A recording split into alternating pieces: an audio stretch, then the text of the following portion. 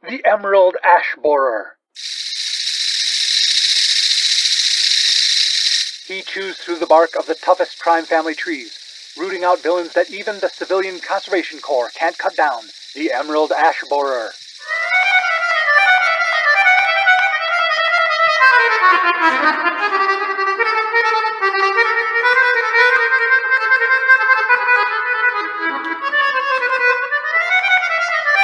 With his faithful Filipino valet Castro, Rit Breed, crusading publisher, outwits criminal masterminds, placing himself in peril so that gangsters and lawbreakers may feel the pinch of justice in the jaws of the Emerald Ash Borer.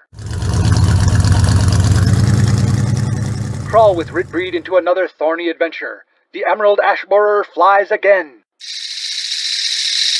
Hurry, Castro, we're out to smash a pinball gambling racket. The Sapphire Studebaker, notorious vehicle of the Emerald Ash Borer, slips into a garage door in a seemingly abandoned building.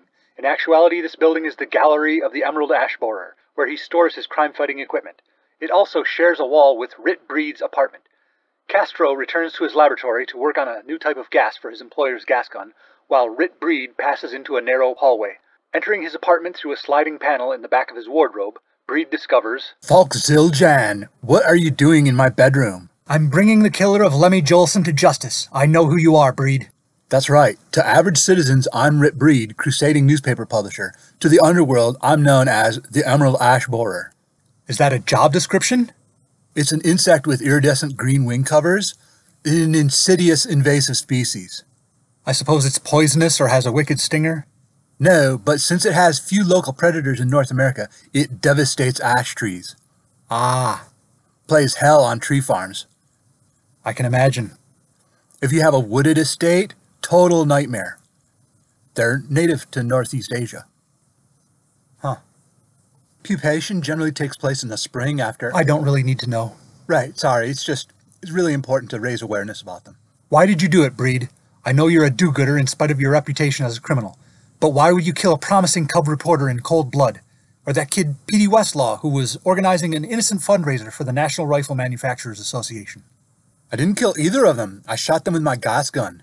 It sounded exactly like a Colt M1911. Castro worked hard so the gas gun would mimic the sound of a regular pistol. Hoodlums wouldn't be intimidated if they knew I was only armed with a gas that knocks them out for an hour or two. But everybody knows you use a gas gun. They've all heard stories. Why are they still scared? Half of them think I'm a walking gas chamber, so they confess and snitch on each other. The other half know they'll wake up in jail and get shanked a few days later on the assumption that they snitched. Either way, you need to dial back your gas gun. Lemmy Jolson died. I watched when they buried him. He's alive. It's all part of the plan. My assistant Castro dug him up the next day. We're keeping him and the boy tied up in an abandoned warehouse. All these abandoned warehouses, they keep saying the real estate market's going to bounce back in Parabellum City, but there's so much unused space. We overdeveloped, simple as that. I'm hoping with Bryson on the city council, he'll enact some policies to discourage that trend. Why are you kidnapping a reporter, though? I'm just holding him while the other pieces of my plan fall into place. You could have explained the situation to Jolson. If you need him to keep quiet, he'd probably go along with it. I can't take that chance. Listen to this wire recording I made of Bim Farlow and his lieutenant. I think it'll make everything clear. They'll have to hand in their report by the day after tomorrow at the latest, or it won't be passed at this meeting. Ain't that what you want? Of course it is. But if we don't raise the cash, then they will turn in the favorable report. And the thing will be railroaded through by the birds that want to close the session and get started on the summer vacation. Yeah, I see. The pressure of the newspapers will make them pass the thing unless we raise the cash to block it. So, there you have it. They're talking about bills and reports and meetings. I need more context. There's a bill before the state legislature to legalize betting at racetracks again. Once there's a precedent, they'll legalize casinos, the numbers racket, slot machines, even pinball machines in malt shops. Okay, so those two guys you recorded are lobbying legislators. I think that's legal. It's bribery. Yeah, they call it campaign contributions, and somehow that makes it legal. I'm with you. It ought to be illegal. But you should have something bigger if you're going to upset innocent people's lives. Well, the amount they're donating exceeds the legal limit. Okay. It's a legit crime. Your plan to prevent illegal campaign contributions requires gassing and kidnapping a man and a child? Let me lay out the whole plan. First, I need to...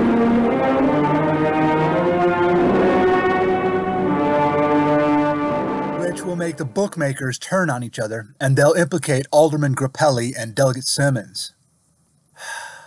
I know, it's a lot to take in. I'm not sure where to start.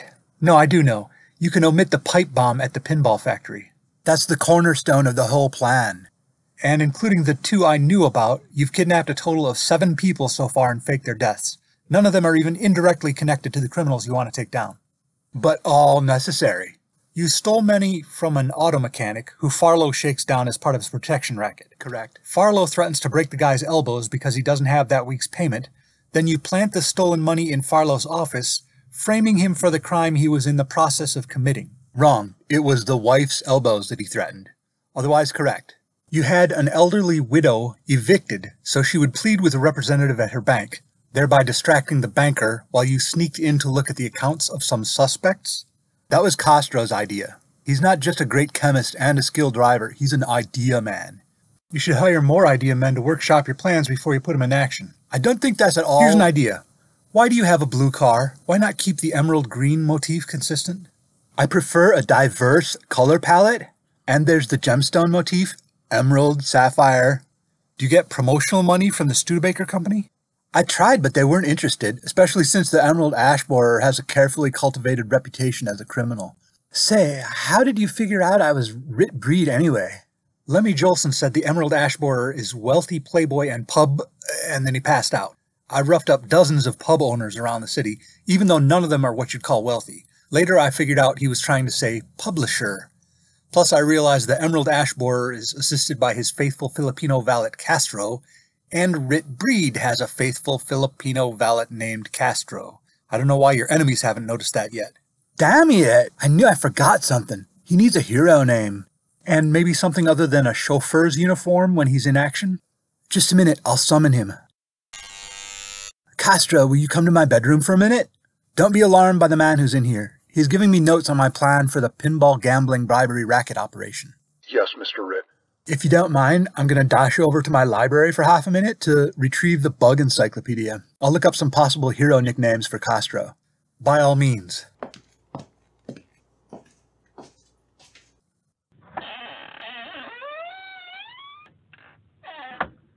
Good evening, Mr. Zildjian. I told Breed your chauffeur's uniform with a mask isn't effective at hiding your true identity. He's off looking at a bug book to give you a new name. I must speak quickly then. Do you know any heroes looking to hire a valet or assistant? Not off the top of my head. I would be willing to start as a cook or chauffeur if there was room for advancement. I have degrees in chemical engineering and biotech, specializing in fermentation and virology. I spent 4 years on the stock car racing circuit. That sounds really... I won't have positive references from my current employer, but I think once I turn state's evidence, any prospective employers will take that into consideration. Wow, I had no idea. Just please keep me in mind if you hear of anything. With all their secrecy, it's not like heroes can advertise for openings in the Daily Parabellum. Maybe check with Lamont Cranford? I interviewed for him, but I had to turn down the position. His personal assistant, Largo Main, made it clear she doesn't want any other assistants or servants coming between Lamont and her. I don't want to get on her bad side. They say she practices witchcraft. Yikes. I found a good one. Castro, what do you think of six-spotted tiger beetle for your hero nickname? What? You've already decided, but you're going to pretend I have some choice in the matter. Then you'll become insufferable if I don't go along with it. What? No, wait, don't decide yet. Here's the kicker. The Latin name for it is Cicindela sexguttata. Hands in the air, heroes. We got you surrounded. The queen pin of crime sends her love. She doesn't like you stymieing her pinball gambling racket. Tie 'em up, boys. I'm just a newspaper publisher. What do you want with me? I even wrote an editorial supporting the bill. Stifle it. We know you're the emerald ash borer. And that widow you plan to get evicted happens to be my mother. How did you find my secret identity? Kind of a coincidence that Rit Breed and the emerald ash borer both got a faithful Filipino valet named Castro. I tried to tell you. And you, Zildjian. There's 8 of us here who got the drop on you, so don't try your magic trick. Well, Breed, you have at least one thing in common with your namesake insect, the emerald ash borer. You're surrounded by ash holes. I thought you were going to say I was boring. I get that a lot.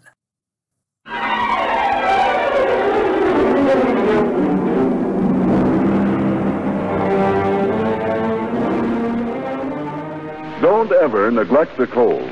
At the very first sign of a cold, get after it immediately with the faster help of sparkling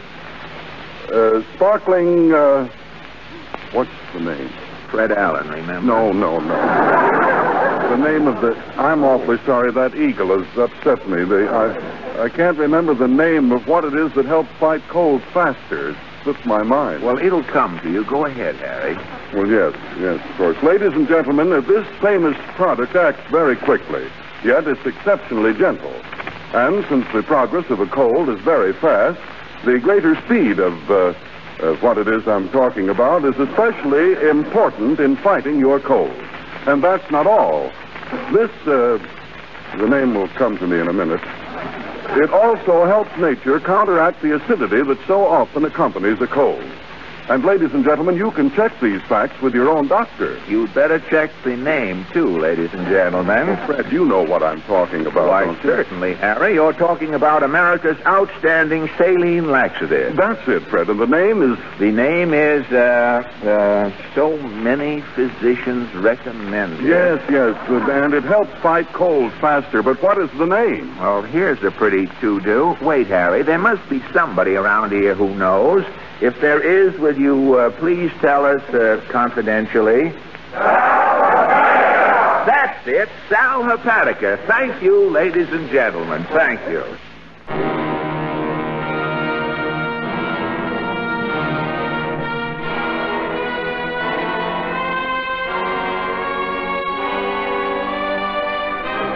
Invasion of the Emerald Ash Borer, Episode 9 of This Gun in My Hand, was made by Rob Northam. Rate and review this wherever you can. Go to thisguninmyhand.blogspot.com for credits, details on how to subscribe, and to buy my books. My short story collection, Little Heist in the Big Woods and Other Revisionist Atrocities, is for sale in PDF format.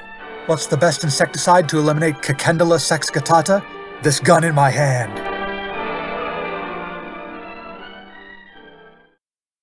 These copyrighted dramas originate in the studios of WXYZ Detroit. All characters, names, places, and incidents are fictitious. This is the Blue Network.